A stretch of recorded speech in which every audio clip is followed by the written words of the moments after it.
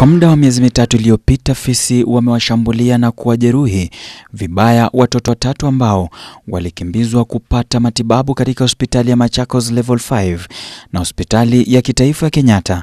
Kwa bahati mbaya, kati ya watatu, mmoja alifariki.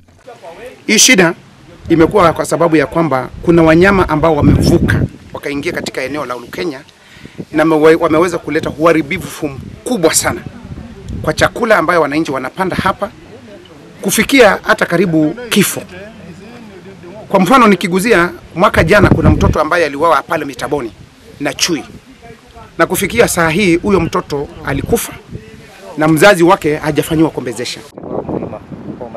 Wakazi wamekosa usingizi usiku, huku ukame unaoendelea ukilazimisha idadi kubwa ya wanyama kuzurura kutafuta nyasi, chakula na maji. Hawa wanyama wameingia katika mashamba, wametukulia chakula yote ambayo iko kwa mashamba. Sasa tunahangaika, tuna shida sana. Kwa hivyo tunauliza serikali yetu na wakuu wa wanyama waweze kutusaidia ili wanyama waweze kuondoka hii katika sehemu yetu. Tuache kuwa na shida. Tuna shida nyingi, hata wanyama wanakunywa maji, tunakosa maji ya kunywa. Hata wamekula chakula yote ya ng'ombe, hata hakuna nyasi. Kumekuwa na kiangazi nyingi sana katika hii sehemu yetu ya Lukenya. Katika hatua nyingine, maafisa wa KWS wamejikuta wakitajwa kuzembea kazini baada ya wanyama kuwahangaisha wakazi. Lakini for now waende. Hao wanyama wametusumbua ni miaka mingi, kutoka 08 hakuna wakati wanyama hakujangi huku. Wanakujanga wanatusumbua. In your translocation programs, the same way umeleta wanyama, tafadhali chukueni wanyama mrudishe pale. Hata kama mkulete hapa, jukumu lenu kisheria ni kuchunga wanyama. Kwa hivyo si shida yetu hapa ati wanyama wamekuja. Jukumu yenu ni wanyama wenyu. Hata kama mjalete, bado that responsibility iko kwenu.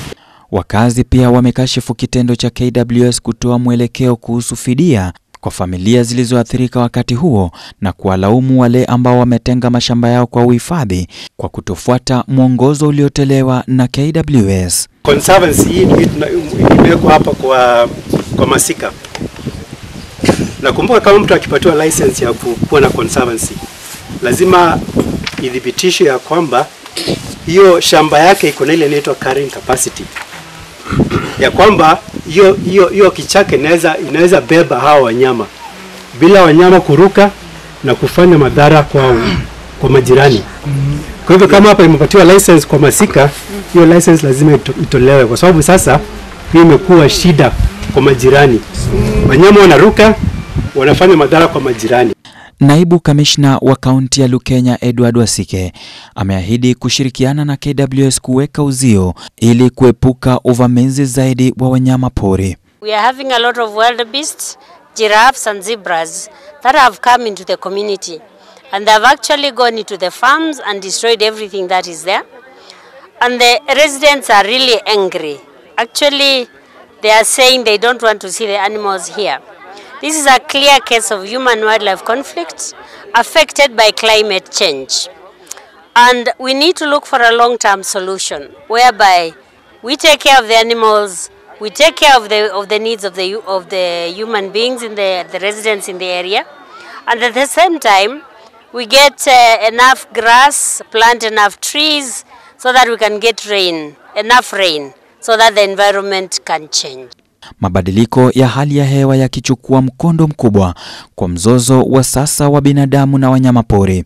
Wakazi wameitaka KWS kuhakikishia kuwa vijana ambao walikamatwa hivi majuzi kwa kuwafukuza wanyama hao wanaachiliwa mara moja. Nikiripotia runinga ya Ebru, mimi ni Odi Francis. Ingine train our people.